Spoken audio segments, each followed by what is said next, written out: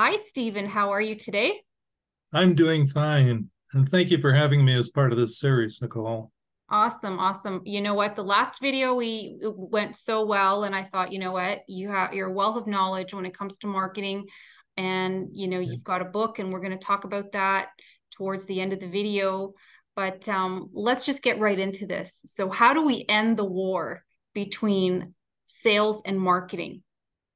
One of the big things we can do is I look at the field trip, which is one of the places where there's interaction between marketing and sales.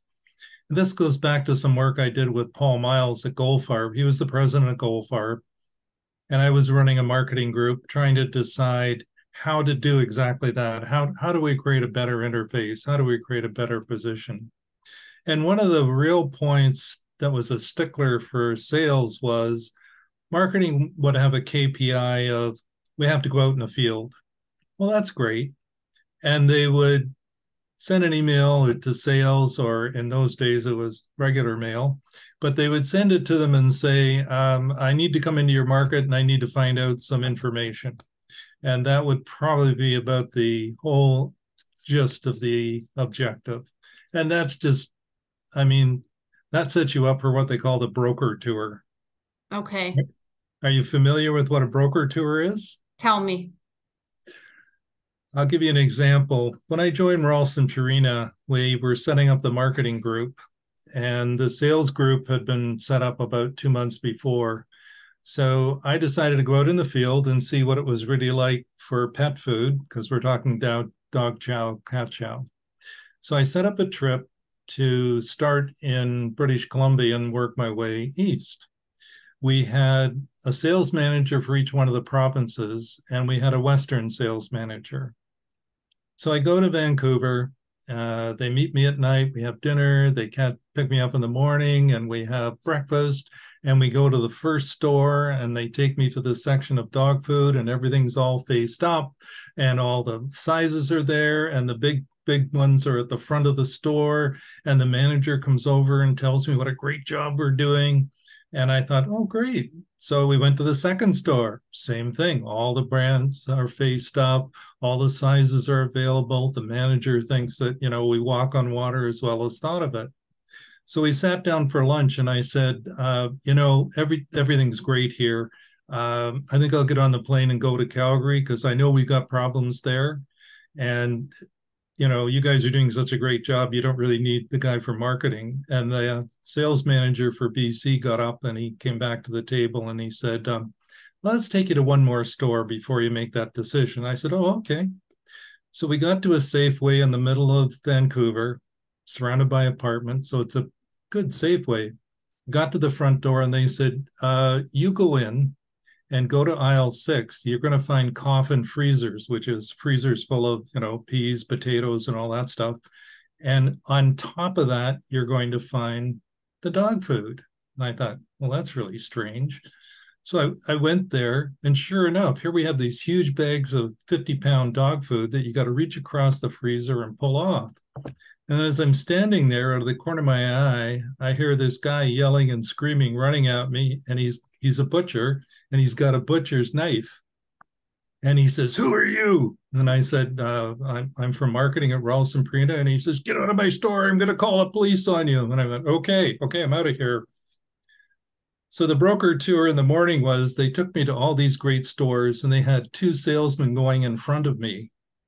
Hmm. And what they would do is they would go into the store, make sure all the sizes were there, spiff the store manager money. And in the afternoon, when they took me to this first store that would not speak to reps, was in terrible shape. Half her sizes were out of stock. And they said, okay, so now you've seen one extreme to the other. And I said, great, don't give me the broker tour. I'll give you another quick example. When I worked at General Mills, between the airport and General Mills head office, there was a Dominion store, because we're going back to the Oh 70s yeah. now, and which is Metro today. And that store carried every product you could imagine that General Mills had anywhere in Canada. Because people would, on the way, they'd say, "Oh, there's a store. Can we just stop in there?" And we go in and We'd show them Betty Crocker owned half the shelving for cake mixes. We go to the cereal section. We had 2/3. Every brand was there you could think of, every size. And then they all thought that, well, geez, you guys in Canada are doing a great job, because they rarely went to another store. They were going to head Right. office for presentations. So the getting out in the sales uh, team and being in the field is critical, but marketing does it wrong so many times and so many different ways. Wow, these are really interesting examples. And it's funny, you get one impression going into one or two stores and a totally different impression. It's Yeah, all it's all perception, right? It's all perception. yeah. So then what is sales responsibility in this regard?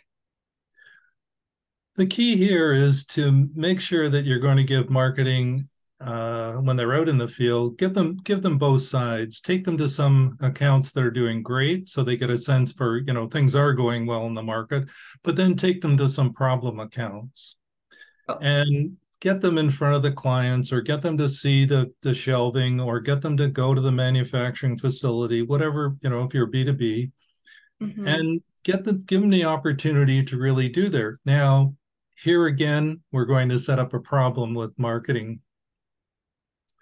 Marketing has to understand that sales takes the lead. And I know this sounds intuitively obvious, but I can't tell you the number of product managers that I've ridden with, both when I was in the corporate area and as a consultant. And we get in front of a client, and sales will be making a pitch. And about halfway through, marketing will go, excuse me, John, that's not quite right. Oh, Actually, this product doesn't do that. oh my And, goodness, and right I in front of the go, oh, client. right in front of the client. Yeah. Bag over my head, right? That's embarrassing. Well, the first thing I would make marketing understand is, after they get back on the plane and go back to head office, the salesperson has to get up in the rain and the snow in the morning and go back and deal with that client. And you've just completely undermined them.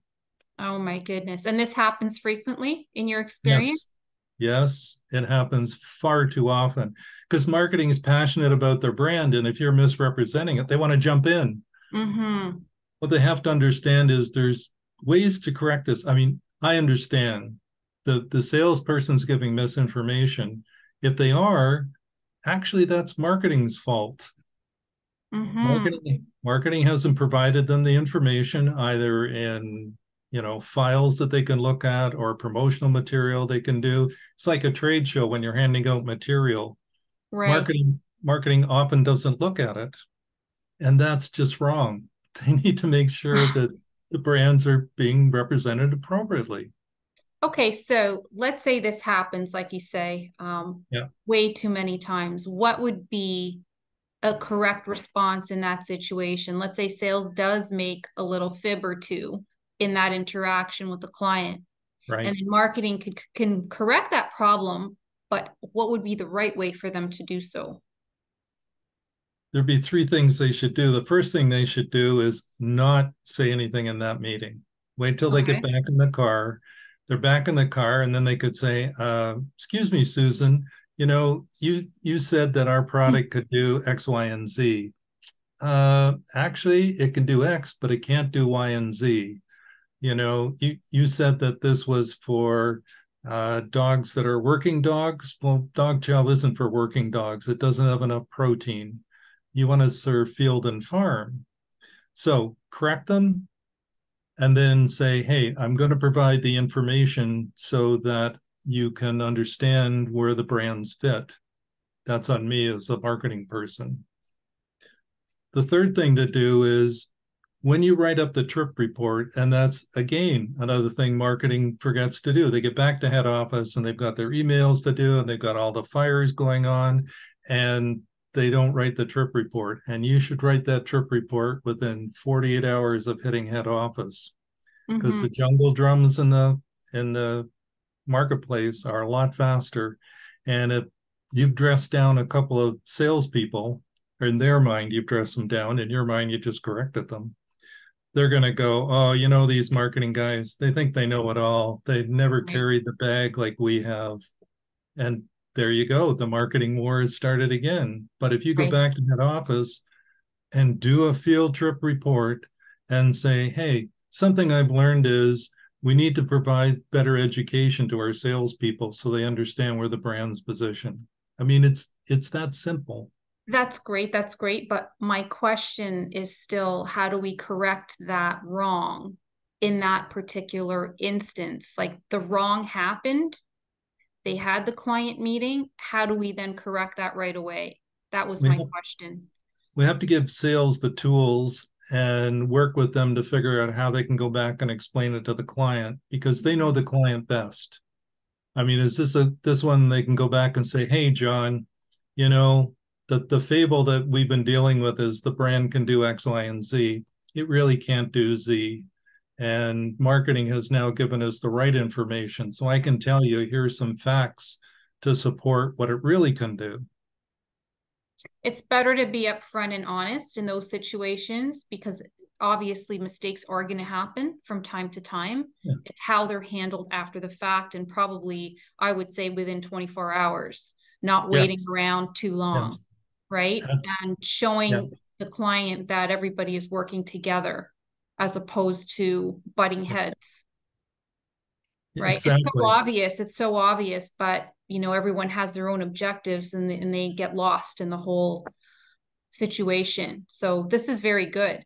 So before we end off, tell me, Stephen, about your book. What's the title of your book? Title of the book is Accelerate Marketing Growth. And it's a business book. It's the second one I've written. And the concept is nobody needs to read another marketing book. So I took a page out of The Wealthy Barber. And what we have is we have a president and a CFO who are trying to figure out how do we get the company to the next level. And she has a neighbor who's done a lot of marketing in the B2B, B2C, and not for profit area. He's now a prof at the local university. So they sit down and actually have a talk to him about various elements of the marketing mix, the product, price, place, promotions, social media. And it's an easy read. It's meant to be, you're sitting on the airplane, you'd like to read a business book. Here's an easy read. So it's not an academic book on how to do marketing. I mean, the people that should read this are salespeople, managers in other departments, senior management who've never had much to do with marketing, but now are responsible for it. Says it give them a base to understand what marketing is about and how it can truly add value to the company when you do a strategic marketing plan. Beautiful. Thank you so much for your time today. Thank you very much, and good luck with your sales. It's always on the go. Thank you very much. Bye.